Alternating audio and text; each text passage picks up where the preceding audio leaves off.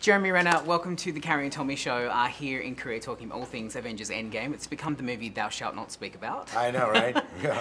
You've been great, like posting Instagram posts about your journey on, promoting this movie. And the other day you posted one of you in an NSYNC t-shirt.